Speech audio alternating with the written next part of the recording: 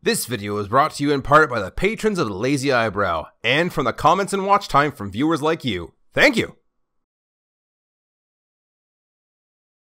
Why hello YouTube, greetings from the Lazy Eyebrow to yet another diet review. This is the review for Masterpiece Hot Rod 2.0, or MP28 as he's known by some cultures. This also marks the first, and certainly not the last time, a Masterpiece figure is being talked about since the channel's reboot. And you know, there's just something about these things that I kind of miss talking about. Like, the main line has been absolutely killing it these days, but due to budgetary restraints, there's always some compromise that you have to lower your standards for, and here you don't really have to do that. We're paying the premium price, we better be getting a premium figure. Except in this case, mind you, as this is actually a knockoff version of the toy, graciously sent in by a user who goes by ASAF. So with that out of the way, let's see what I missed out on back 6 years and 29 masterpieces ago. So right out of the gate, the first thing I notice is this exquisite purpley red color that I've yet to see in the main line. Like, the Studio series I feel gets the closest to it, but for whatever reason I feel like the higher ups when it comes to main lines are hesitant to produce figures in this color. Almost like they think the target audience couldn't possibly like a robot that turns into a lingonberry colored car. And here we finally get that, which is just so nice. The front hood gets the flame job, however, unlike the versions that have come before or after it, the colors don't seem to be quite as vibrant, which is a bit of a shame. But hey, at least there's very subtle outlining around the flame decal, so that helps. I'm not too fond of the headlights though. What they've done here is cast the headlights in a dark translucent orange and then painted the back of it metallic silver to give it some depth. Which, on paper, that sounds great. But their use of this darker, semi-transparent plastic isn't doing any favor for the headlights to make them pop, and I do wish a little less pigment had been applied to them. Speaking of less pigment, though, the windshield canopy is made of a really clear, translucent blue, though I personally don't really see the point of doing this, as all you can see in here is the waist of the robot and a transformation joint. Thankfully, none of this is structural, so there's never really any force put on it, and that's great and all. It's just a shame that there's nothing like MP09's molded cabin here to take advantage of the clear windows. Otherwise, I love the spoiler and how much it feels like a reasonable size, though it does feel a touch more TV satellite than it does an entire rear wing of a car. The fact that the exhaust pipes here are loud and chrome is just plain awesome, though I'm not sure if it's just because it's a KO or whatnot, but there are two chunks taken out of mine. The fact they actually painted the rims of the back tire is nice, and well, it should be. This is Masterpiece after all. And then you get to the back and man, oh man, what a clean back of the car. Super reminiscent of the Drive to Look Up Mountain, the one time we got a good look at the back bumper. Spending so much time in the main line, you kind of forget what great alt modes the MP offers. One knock to this thing I have, and I do feel this is more character complaint than I do a toy complaint, as this is a near perfect replication of the on-screen design, but these are comically small wheels. Like, look at these things. They're so tiny. Could you imagine these proportions on an actual vehicle? Like, this is your Lamborghini Aventador. Now this is your Lamborghini Aventador on drugs. Any questions? Anyway, as for vehicle articulation and accessories. First of all, the hood opens up from the side, which is kind of neat.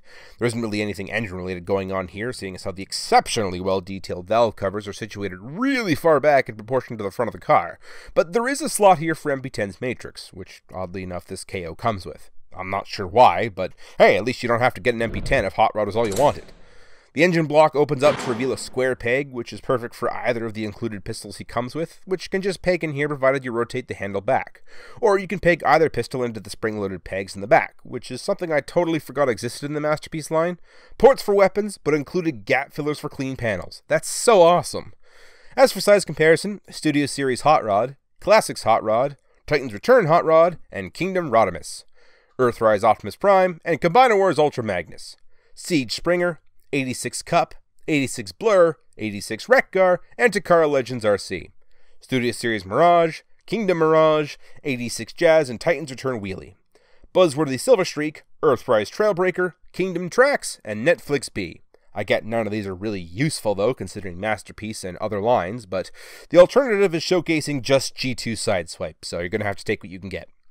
So that was vehicle mode. It is exceptionally clean, as it should be considering the line that it's in. The colors and shape are entirely accurate, again, as it should be, with this feeling even closer to the on-screen appearance than the Studio Series version got in its vehicle mode, making this feel more like sports lump than futuristic wedge-shaped car like the Masterpiece, as weird as those proportions are for a car in general. The Transformers will return after these messages. This episode of Lazy Eyebrow is sponsored by Ridge Wallets. And, well, yes, by law, I do have to disclose that this is a sponsored segment. This is actually a product I was looking into getting in the first place, and therefore one I highly recommend. Like, for reference, this is my bulky old wallet that has spots for 7 different cards and a pouch for money, and then compare that to the Ridge wallet that I've been using for about a month now. And even though it holds up to 12 cards, it still takes up 51.6% less space in my pocket than the wallet with nothing in it. And more pocket room is just the beginning of its features. Its durable design means that you won't be cracking up your credit cards like I was constantly having the issue with my old wallet, so that you can keep your cards physically safe. And the RFID-lined walls help keep your cards digitally safe. In fact, Ridge is so confident in their product that not only are they going to give you a lifetime warranty on the wallet, they're also going to give you 45 days to test drive the wallet to see if you like it. And if you don't, no problem. Send it right back to get yourself a full refund. So check the link in the description below or the pinned comment where you can order your own in a choice of 30 different colors and finishes. This particular one is the carbon fiber one. And use code LAZYEYEBROW to get 15% off your next purchase. Thanks again to Ridge for sponsoring this video.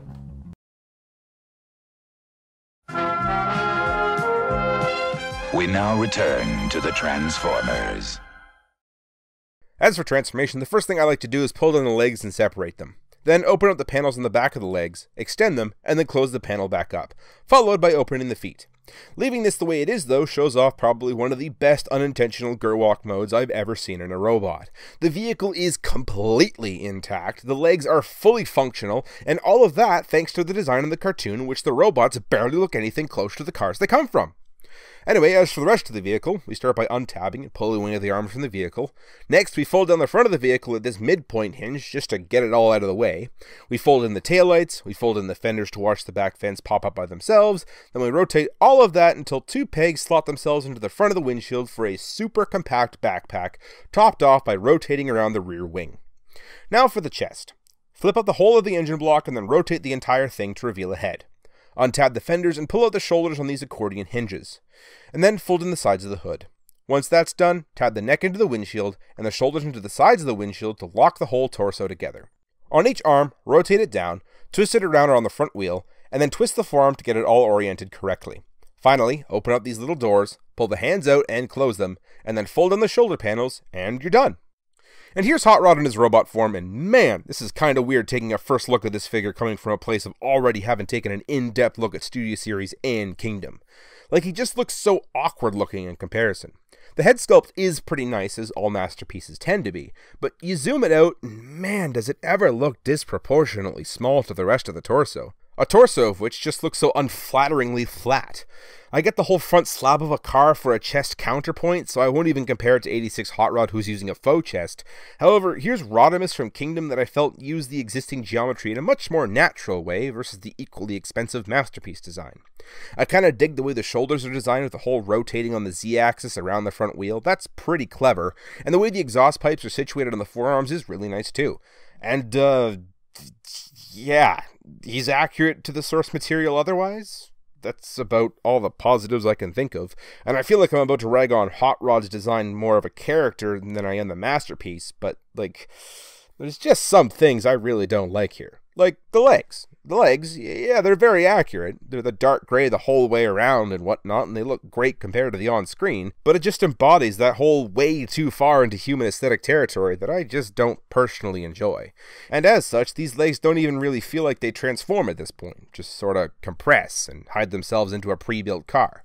And like I said, that's accurate. Sure, but I personally liked how, to a small extent, Rodimus, and to a bigger extent, Studio Series, actually had the rear fenders collapse into the legs, making them feel like they were part of the transformation too.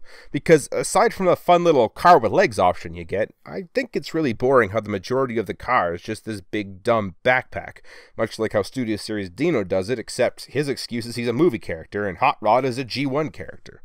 Like, credit due, that's a really clean back, and those pop-out vents are really neat, and it's impressive from an engineering standpoint that they figured how to even do this, but that doesn't change the fact that the entire car folded up like a top sheet, like someone crushed Lightning McQueen and gave him arms and legs. Again, though, more a character design flaw versus the masterpiece, because he's about as accurate as one can get without resorting to parts fakery. As for accessories, Hot Rod features those cool shays he used to spot Trojan Decepticons that work the same way Studio Series does. Retracting the hand shows off what is shockingly a 5mm peg on the end of his arm, which means that, well, yes, he can absolutely use the included spinning knife attachment, which comes in a nice translucent plastic with a gradient silver paint job applied to the edges.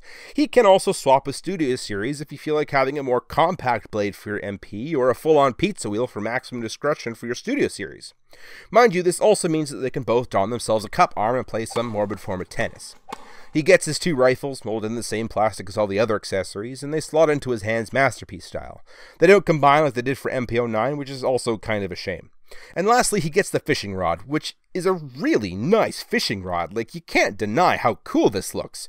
You can use it to spend some quality time with Dano, or get to know your alternate self a little better, or, here's a surprising feature, use the fact that it's actually a 5mm accessory to give it to Optimus for some quality father-son bonding. Maybe they can catch a Whopper, or maybe even a Big Mac, or if they're really lucky, a Dave's Triple. Oh wait, I lied, there's one more accessory. The KO also comes with MP10's matrix and all its metallic coppery die-cast self with a center translucent jewel, all of the articulation on the figure of which allows for a much easier time holding it than the Studio Series take, which is also super nice. Speaking of articulation, the head is on a post and swivel for full spin and quite the up-looking range. Arms feature a bit of outward movement and a full 360, and taking apart shoulder allows for a bit of a butterfly joint as well, which is pretty cool. A bicep swivel, and thank goodness for that, and you get a double jointed elbow which works really well after you get past the initial movement, which is annoying since you can't get subtle movements out of it when it's near straight.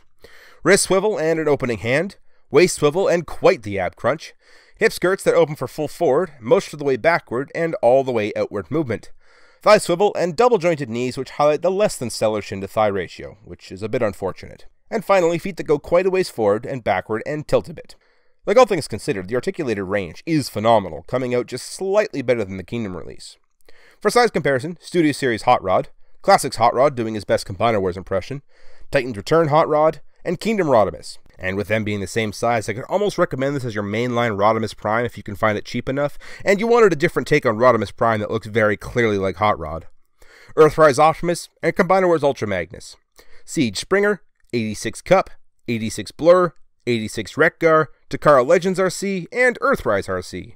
Studio Series Mirage, 86 Jazz, Classics Mirage, and Titan's Return Wheelie. Earthrise Smokescreen, Earthrise Hoist, Kingdom Road Rage, and Earthrise Cliffjumper. And I get none of these are really useful either, so here's G2 Sideswipe, MP Megatron, and MP Soundwave, the only masterpieces I currently own. So that was Masterpiece Hot Rod. He is a fun figure, but not without some annoyances. Though, again, that's just more my annoyance of the Season 3 design philosophy than with MP28 himself, because this figure hits all the marks. He's a really good take on Hot Rod, and definitely fits into your Masterpiece collection as that pre-Rodimus take. And with that, provided nobody sends me another Hot Rod, I'm all hot rodded out. One of the characters I'm way less fond of than most, but for some reason has gotten a ton of coverage, like 3 times now this year. So basically what I'm trying to say is, just please, let this be it. This has been the Lazy Eyebrow.